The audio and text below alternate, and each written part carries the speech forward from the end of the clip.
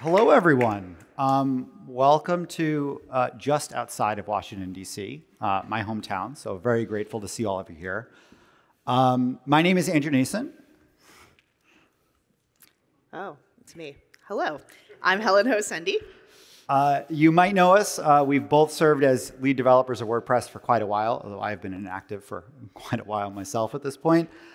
We were release leads for WordPress for 6 major releases. I was actually the first release lead in 3.5 when we began the modern idea of rotating it every single time, and then inflicted pain on myself for doing every other one for the next 2 more. We also combined have more than 7,000 contributions to WordPress core, and we've been around the community for at this point, both of us, more than a decade, which is really cool.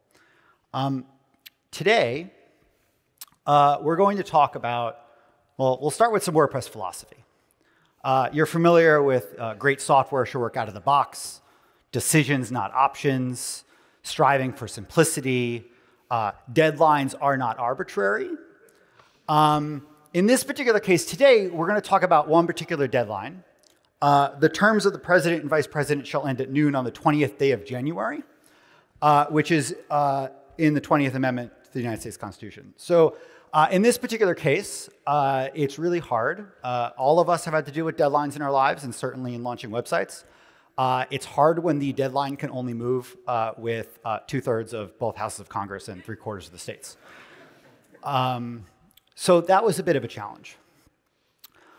So today we're going to talk about all the president's websites. And we're going to start with, we're going to go way back. So some of you have used archive.org before, the Wayback Machine, really great. We're instead going to go to the National Archives. Beautiful, amazing building. You can go see the Constitution, the Declaration of Independence. And if you go to their website, you can even go take a look at old websites. This is one of the very first ones. This is President Clinton's website in the 90s. It is very 90s. I don't know the exact, I don't remember the pixel dimensions, but you know, this is like it's 640 by 480 kind of things. You can sign the guest book if you want to. It's very exciting. A couple years later, they did do a new one. We had to get this right. The flags actually were animated. Yeah, you may not like it, but this is peak web design. It's true. It's true. It's downhill from here. This is another version of President Clinton's website, which, despite being the 90s, this is pretty close to modern web design. Like, we haven't really gotten all that far in the last 20-something years. It looks very similar to Kubrick. No, I could see that. You know, the 3-column layout, very classic. And then we can get to President Bush, and this is what his website looked like. And this was, I mean, to give you a sense, you know, we're dealing with, there's a lot of HTML here, raw, handcrafted. There's a lot of Perl. There's some Macromedia Dreamweaver, if you really want to go back in the day and you take a look at the source. But it worked. And what ended up happening is that towards the end of the Bush administration, the Obama administration was coming in. They did this, you know, we have a presidential transition, which we'll talk about. And as part of this, the Bush administration had really great, amazing, career staff and contractors and folks who were doing this all the time. And they ended up taking this site, and they said, we built you a new CMS. And it's in Perl, and it's amazing, and it's like super exciting. And the Obama administration was like, well, that sounds great. We just, did a campaign for 2 years. We're pretty exhausted. Here's a Photoshop file of what we want it to look like. So this is, again, 2008, 2009. So the idea of like slicing up a PSD, I'm sure you feel that one inside. And so they did that. And so they ended up with another website, which didn't quite look like this, but this is what ended up, President Obama's website ended up looking like towards the end of his term. Certainly nice big hero image, which feels pretty good in 2016. And I should say, after about a year of that Perl website, they ended up finally moving to Drupal, which started, I think, a bit of a renaissance in government, especially for choosing open source software in a lot of ways. I particularly love it. I think Drupal was an excellent gateway drug to open source. And I always joked, and I mean, very close friends with a lot of the folks here in DC who do this stuff, and I always joked, like, this is great. Convince them to use Drupal. In 5 years, when they need to migrate, they're going to come over to WordPress. So this is the last administration's website. Quite modern. Looks like something that was done in 2017, 2018. But this is not what it looked like on day one. This is the header to President Obama's website on January 19th. The very next day, this is the header to President Trump's website. And all they did was they just took out all the content, changed the name. Because presidential transitions are really hard. You've run an election for multiple years. You're trying to figure out how to place thousands of political appointees in government. You have to make cabinet selections. And you often have to figure out on day one, I'm going to have executive orders, press releases, an inaugural address, videos, photos, all these things that need to go. We need a site. And how does that work? And so you have this idea of like a presidential transition, which is quietly operating for months before the election, both candidates. And then after the election, then there's like, all right, well, ideally, one of you is ready to go. And you don't have a whole lot of time to prepare all of this. And so we ended up in a very similar boat on the Biden-Harris transition. It's actually never been done before that we had to start from scratch. We did start from scratch. And so we were in a very interesting time where we were trying to figure out, you probably remember the challenges of that presidential transition. You probably remember that it was weeks after the election before the government did a process called ascertainment to say, yes, you've won, and now you can talk to us, which is very important when you're trying to plan for things like rolling out vaccines or launching presidential websites. That coordination is really important. And so in this particular case, we had never before built a thing from scratch. And we realized that we might need to. And so we did so. What's fun about this is that I didn't need in any way to worry about the WordPress part of this because that was a given. That was obvious. The incoming Biden team hired really great, really smart folks, and they're like, of course we were going to use WordPress. Like, duh. And then they also, mind you, this is the Biden team, and many of them were from the Obama team, and a lot of them are familiar with really high-profile websites like healthcare.gov. Wildly successful story. You might have heard of it before. And as part of healthcare.gov, we had to, out of this created the United States Digital Service, where I was one of the first software engineers, and worked on making sure that like these kinds of failures didn't happen again. So now we're talking about President Biden. This is his transition website, and the idea of making sure that we are ready on day one. And that's a real challenge for us to figure out, especially when we don't have a whole lot of time, and there's just not so much to do. So quite a lot to do. So we ended up needing to start from scratch in every way, including the designs. Ben Ostrower, who's at Wide-Eye Creative, is insane and created an entire brand for the White House in about, 72 hours. And you can see some of that together. This logo you'll see all over the place. Very excellent. We have an entire brand guide that then moved into the White House on January 20th with colors like Joe Navy and Amtrak Gray, which I really enjoyed. And what I think is pretty amazing is that despite the amount of time we had to do this, right? Something to keep in mind here. We didn't have a whole lot of time. We had a brand guide. We had a color palette. These are all WCAG AA accessible. So I don't know about you. I've heard a lot of concerns about, like, well, we can't possibly make the site accessible. All right, well, I had a constitutionally mandated deadline, and we made the site accessible, right? So it is possible. So I want to go back to the idea of what it meant to be ready on day one, and the idea that, on day one, any new president is inheriting a very large government apparatus. This one in particular inherited a number of crises, not least of which was a pandemic and the idea of rolling out vaccines. And we didn't have a whole lot of time. Presidents end up using whitehouse.gov and digital platforms and social media as an extremely important communications tool, perhaps the way radio was back in the 30s and 40s. And time was of the essence in terms of trying to make sure that we could do this. I think there were, how many executive orders were signed on day one and then ended up getting put out online. January was creeping up on us. We did this entire thing in about 6 weeks. So you heard a really great talk this morning from NASA, how and I'm not picking on them at all because incredible work and frankly far broader in scale and complexity in a lot of ways than what we're trying to do.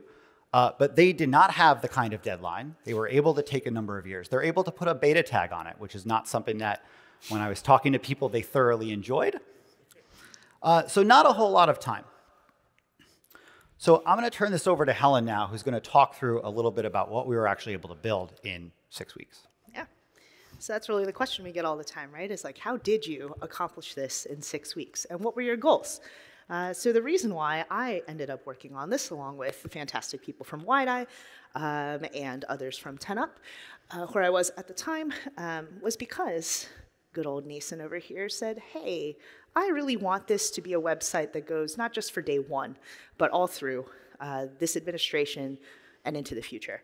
What does that look like? How can we have a modern block-based editing experience that moves at the speed that a new administration needs to move at? So what I really wanted to target was having this true one-to-one block editing experience, kind of fulfilling that promise of front-end editing, right? How long has it been? Like 10 years that we've been going on about this.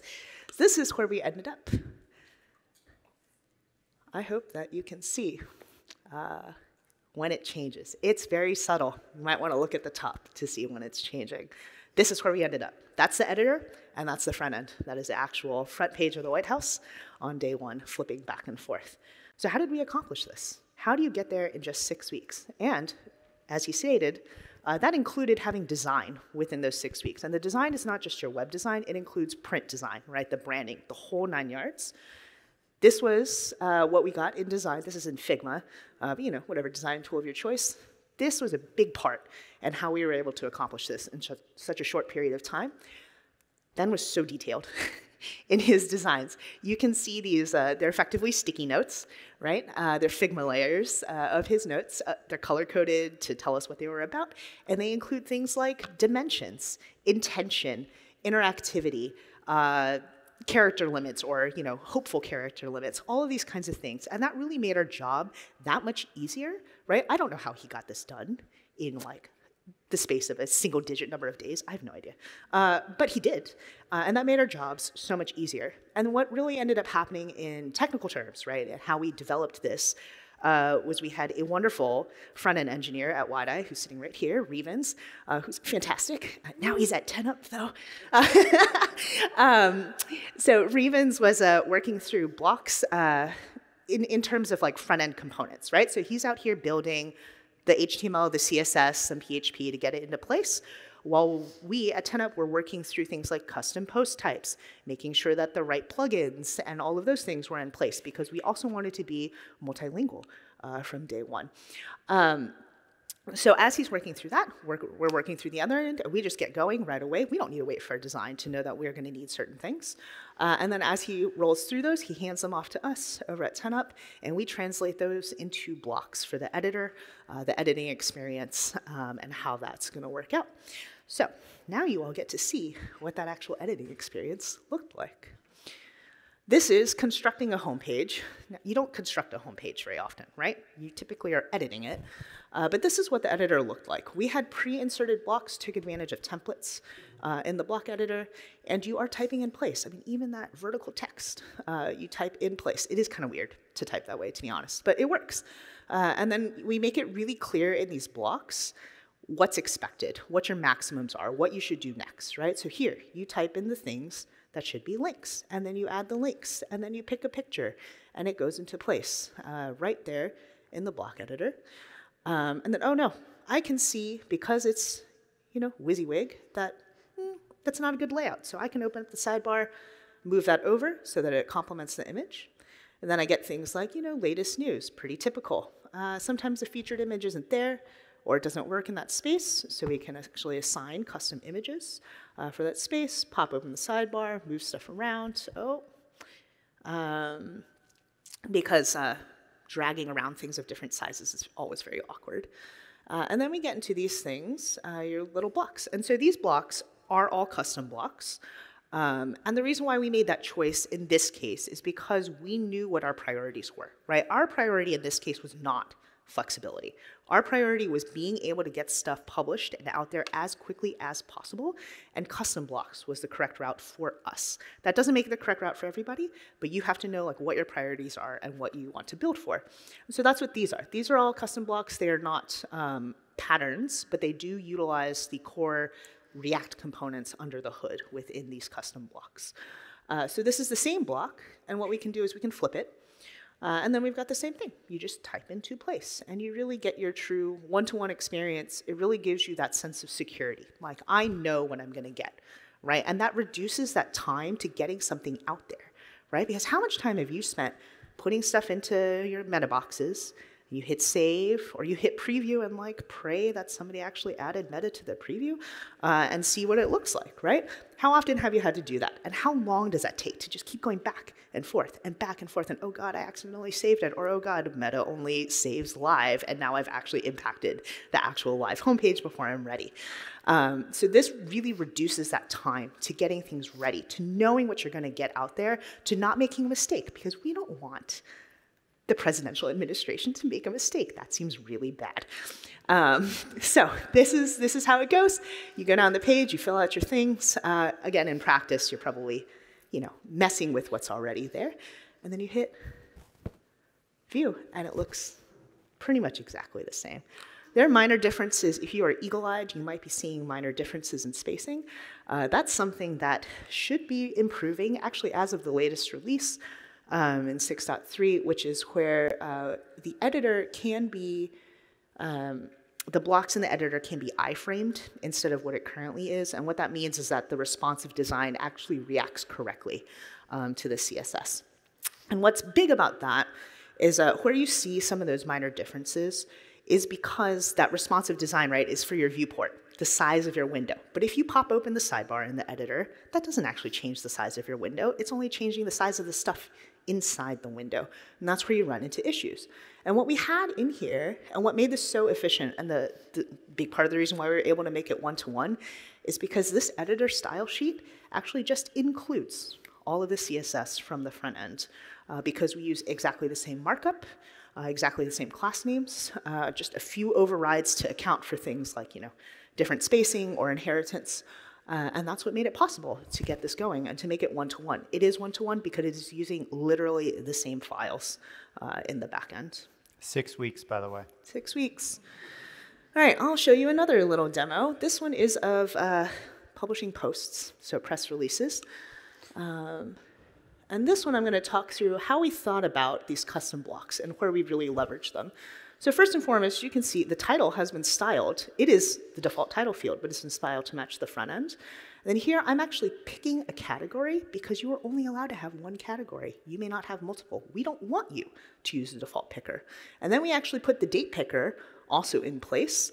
And the reason we did that is because we actually thought, what would be great is if you never have to open the sidebar in order to publish something. If you can really, truly just leave it and get that one-to-one like you're editing in the front end. So featured image, date, category picker, all of that is directly in a top block that's pre-inserted into posts. Then we can do a little minor formatting. You know how it goes. You're reviewing out of a Google Doc or whatever, right? You paste it in. So I hit publish. It goes. Seems pretty good. I feel good about it. and I can view it. Did you even catch that? I'll play it again.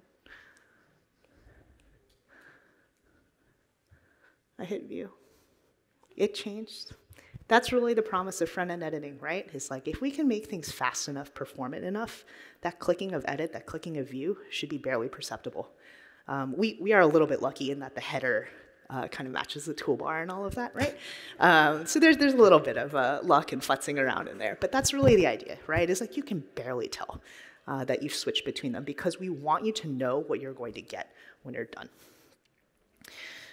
So I do have to credit WordPress 5.6. I actually was on the release squad for this release, which was a good time, but I was not really involved in the editor. There's an editor tech lead, and they're doing things that, honestly, I don't pay super close attention to all the time.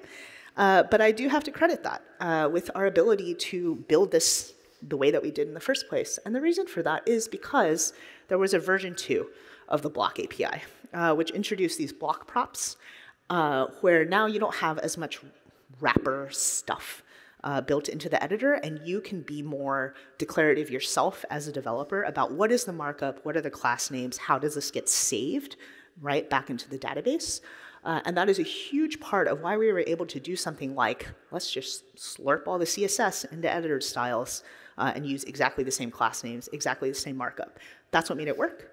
It was huge, and our ability to do this. And I also want to shout out a couple other people who are up here in the front, Aaron Jorbin and Jeff Paul, who are also a big part of us being able to do this. They jumped in, helped us get stuff done, stay organized, training editors who were delighted to use this. I'm going to say those training sessions were real short because you could just get in, and it made sense. There wasn't a lot of mystery to the editor, which, again, just told us we had accomplished our goals.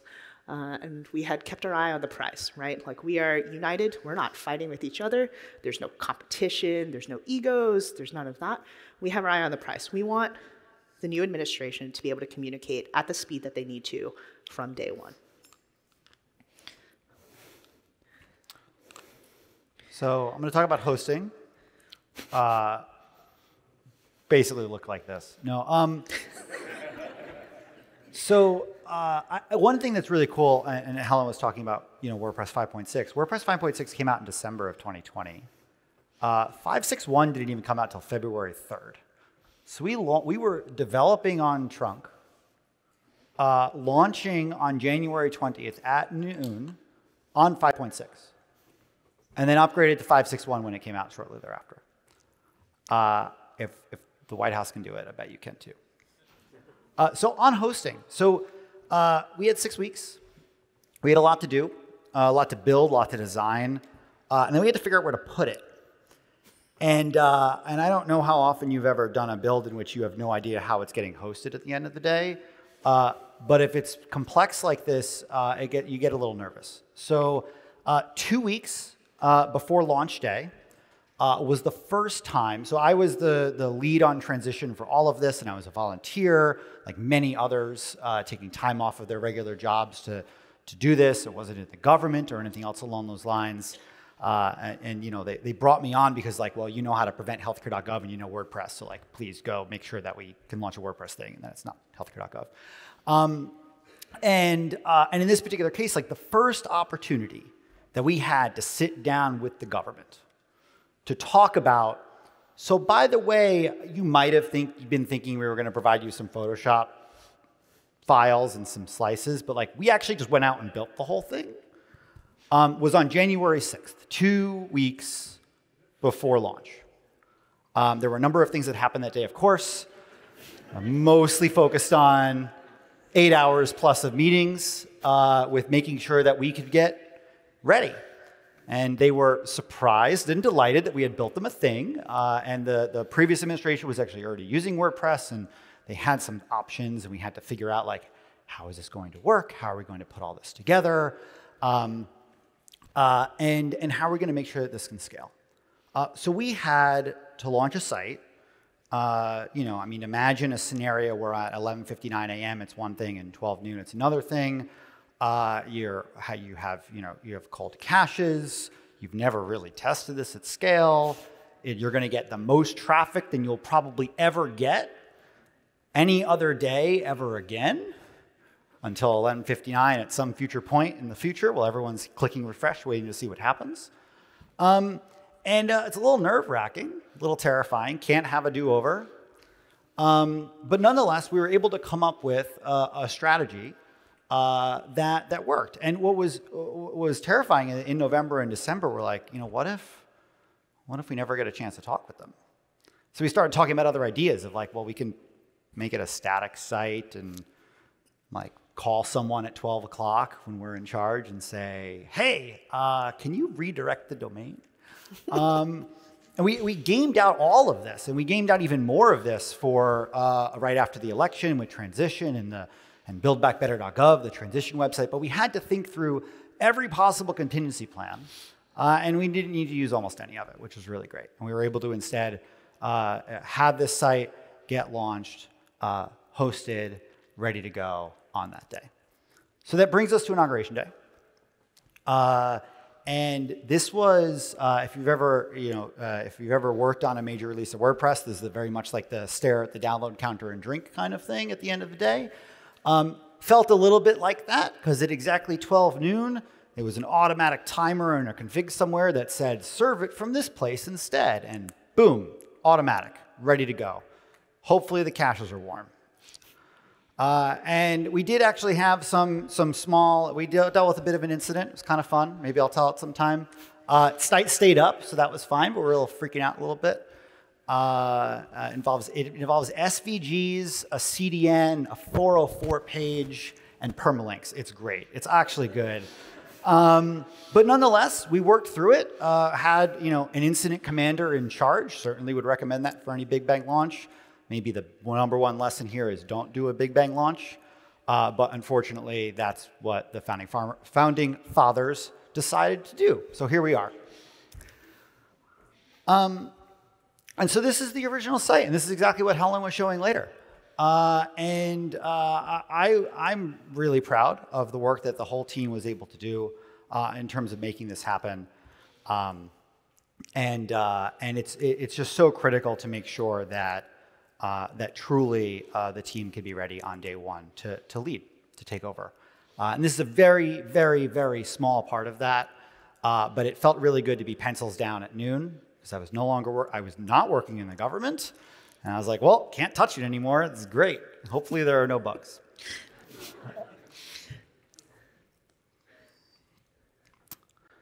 So with that, I would like to thank you all for coming today.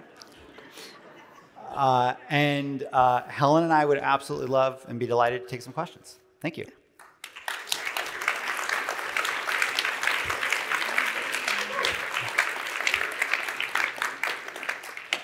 There are mics over here. I think we started a little late. We'll give it 10 minutes. There is a break after this, and then we'll be around. So we're also happy to take questions one-on-one. So if my boss saw this presentation, he'd say, oh, they did in 6 weeks, so can we? Sorry, that was not our intention here. What resource allocation did it take to get this done? Yeah, that's a big part of it. That's what I meant by like not having egos, right, and being able to collaborate together, right? Because just on the agency side, we had Wide-Eye, both creative, front end, and accessibility. And then we had TEDup doing primarily, like, I guess what you might call back-end development. So the development of the editor, things that go into like plugins, themes, heavily on the PHP side.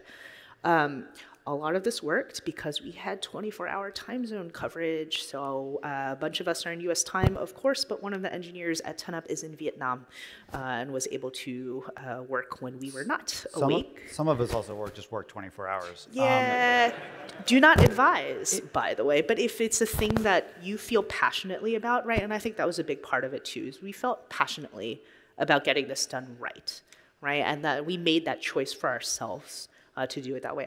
There was nobody being like, you have to do it this way, right? It was our own sense of pride in what we wanted to accomplish that got us there. I guess I'll also just add that it was a small team.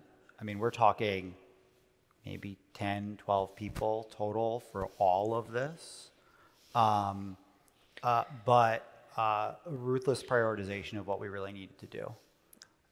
You know, you can figure out, you could deal with quality, you can deal with time, you can deal with scope. Quality and time, a bit limited. Scope, of course, we had to really be careful about. And we also knew that at the end of the day, the site needed to work on January 20th. There was going to be a team that was going to inherit it, and that they could then go ahead and build more things on top of it. So in a way, you know, it was a beta. We just didn't put the logo on there. But that ended up helping quite a bit. So, I mean, it wasn't all that complicated of a WordPress site. I mean, many of you probably saw that, like, all right, yeah, no, we've done this, which is great. The blocks are, of course, extremely impressive, throwing that out there. But at the end of the day, like, what really made it complicated was the White House, presidential transition, a complicated presidential transition, and heading into government. And if this was, you know, a much less high-profile launch, then, like, honestly, you can do an awful lot in 6 weeks. So on the block editor, one of the things I noticed in the top right corner was the Yoast logo. What large established projects did you find were worth leaning on and made significant impacts to the workflow for the build out? You know, we were talking about this. I don't honestly remember what all of the plugins were on the site. So yes, Yoast was there. Yoast was there. A multilingual press. Yep. So first, you know, the first White House website that was launched like on day one in English and Spanish, and that was, I mean, that's an obvious one, certainly to use that solution. But a lot of it was also just like less is more. Like, let's get this. Where did you go? You already sat down? Oh, okay. Thanks, George. Yeah.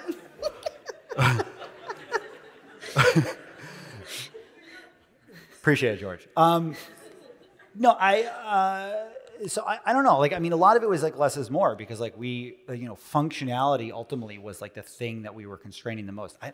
We didn't even talk about like in the editor itself, we removed most of the functionality in terms of, you know, font colors, sizes, all those things was just like, we turned it off because we wanted it like, we know exactly what you need to do. The last thing you want to do is copy and paste an executive order out of like Microsoft Word and like get some random font thing in there. Like, it's fine, right? Like, we can strip out all of that, which was really impressive. So I think a lot of that was more what was in there. I'm trying to remember the rest of it though. That was the bulk of it. We did do a fun thing though. We took, I don't know if this has ever otherwise been done, but for WordPress VIP, which the site was not on, they have like the VIP Go has its own like huge bundle of like plugins and code and things like that. And the transition website, buildbackbetter.gov, was on WordPress VIP, and that's the code base we kind of started off with a little bit. And so we ended up using in production on day one the entire VIP development code base that you normally use locally. But we just did it in production, which was fine. And it worked. And so like there was a lot of that functionality that we kind of like got for free from things like that that was obviously very helpful as well. I think that also speaks to like how we could get it done fast. Is like, yeah, again, aggressive prioritization. Like, is it important to get it perfect on day one? No, right? So. Hey, so some of us are walking around with little pins that say, "Hello, I'm waiting on content." So what was the content development process like? Because it sounds like maybe you got that on January 19th. I don't know. So I'm a software engineer. I wrote very little code for this project. I spent most of my time wrangling, as you can imagine, not only talking with the government, but also all the other transition team. And we had a fantastic, amazing team on transition that focused specifically on content, on everything from like what should the president-elect's bio be, and which photo does the second gentleman prefer, and I'm kidding, but you get the sense, right? Like every single aspect of this needed to be very precisely looked through, and ultimately, you know, while that team was happening, you know, we missed probably every single self-imposed deadline on content, certainly. But at the end of the day, like the site itself didn't have a ton of content on day one. It certainly had, important, what are day one priorities, who are the members of the cabinet, who are being nominated for positions, but really a lot of the content didn't exist yet. It was all the executive orders that still needed to get signed, finalized, published, all of the press releases, all of the addresses, all of everything else. And so I won't say that we got lucky, because certainly there was a lot. I think we were making content updates certainly up until the morning of January 20th. And then about 20 minutes later, we started pushing them up onto the site. So wouldn't recommend that, general rule of thumb, but it was able to work. But it was a really great team behind all of that, making sure that could. So that was a totally separate allocation of resources to get the content together. And I'm saying this for my agency friends, because there's like the development side, and you guys are doing amazing work, and then there's this content side that's separate. Yeah, I mean, two people is team, right? We can say team if it's two. Yeah, not, it's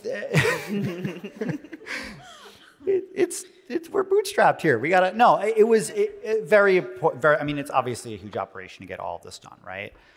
The nice thing is that like the content team for the website isn't the one writing the executive orders. Someone else is doing that. So a lot of the content is ready to go with a very large team that is all landing into government jobs on day one. So it's nuanced, certainly, in a lot of ways. Thank you. Yeah. Curious, what's next for this project? You mentioned that you build custom blocks. Are there any inclinations of including full-site editing or transitioning more towards more flexible architecture? Like you said, you removed most features like fonts and everything. Are there any plans to use the recent features of WordPress? So what's particularly cool about this is that after January 20th, it wasn't our problem. There are two people here, though, whose problem it is. Yes. You can find them. There are a few folks, I think Doug Axelrod and Curtis Shaner and a couple of others can probably, if you want to find them, I'm sure they can talk to you about what the government now, what the White House is currently doing now with this. But our job was really like get something ready for day one. I in particular, I insisted on Gutenberg, which everyone was like, you're crazy. Not Helen, but that was before we had Helen.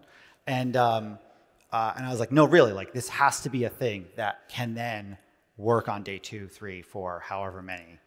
And so I think that was really critical of like making sure that we are absolutely ready to go, not just with like a bare bones splash page that 2 months later we got to completely redo, but rather like allow the team on the inside, which would not be us, to then make those incremental improvements and incremental changes, but being able to say like, all right, great. Let's go figure out what the needs are over the coming months. Thanks. Thank you. Yeah. All right, I think this will have to be, the last two, and then we can give them a break. So I work with a lot of clients who are certainly not the President of the United States, and we go through discovery, wireframing, the whole 9 yards, and they're like, it's a good start. Like, how do you get through this in 6 weeks or however long it took and get POTUS to say, cool? Well, I mean, the nice thing is that like everyone knew what the deadline was, right? So we were all working in the same direction of like this needed to happen. And, the president-elect is, of course, going through and approving how many day one executive orders and how many appointments, and also like what the website will look like, right? So this was honestly, in a lot of ways, quite easy because it followed a lot of the design inspiration that was set originally by the Biden-Harris campaign, and then ultimately that was designed during transition, and that was ready to go with our Joe Navy and Amtrak Gray and on day one. And so I don't know, maybe people just really love the hero images. I'm not entirely sure, but the actual approval process for that was relatively straightforward. And was done, honestly, like within days. And I think it really helped, frankly, for the incoming administration.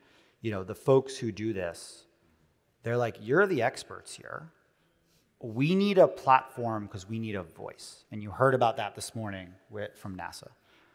We need our online voice. And so here we were able to really think through, at the end of the day, like, does this get across what we want of, restoring American leadership, of being ready on day one, of confronting a number of crises. And it checked all those boxes. It looked great. And we were able to then very quickly move on. I will say, like, one thing about that is really important is that this was not a web design that people were approving, right? People were ultimately approving an entire brand. And this was like the brand that the White House would use. If you see the president giving hosting a video or giving a talk or something like that White House, that drawn White House is used everywhere. And so, it was less about approving, like, what is the homepage going to look like? And it was more about, like, is this what you want to articulate? So yes. Thank you. Yeah. Great talk. I'm not going to ask about performance. Don't worry. No? But you talked about brand. And I don't know if I read this somewhere, but I believe I did. I know that this administration was keen on accessibility. Mm-hmm. Did you want to share any of the sort of work that you did there? Because that tends to not take short periods of time. So, right. I think that we had two big things that worked in our favor. One is, again, like, we had very clearly, directly responsible individuals for different things. And this was the area of Erica, who was at WIDI. She is an accessibility expert and was keeping an eye on things as we went. I know Revens, was building with that in mind from the start, right? So as we're building out these different pieces, right, starting from the front end, starting with HTML and CSS, right, getting it right then, right? It is not an afterthought. It is a part of how you build from the start. And that is a big part of it, right? Like a lot of, inefficiencies, I guess, right? A lot of, the reason why things drag on so long is when you have to go back and forth all the time, right? You're waiting for somebody to look at something, waiting for them to approve it, waiting for them to come back to it, right? That's where a lot of things get hung up.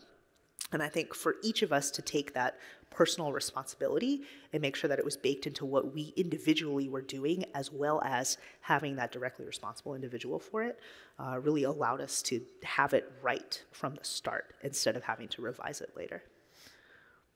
Yeah, I would add, just in terms of, like, a very clear commitment from the top was that, at the end of the day, like, he is the president of the American people, all of them, and it's important for anyone to be able to access the government's resources, and that goes not just for whitehouse.gov, but for every government website.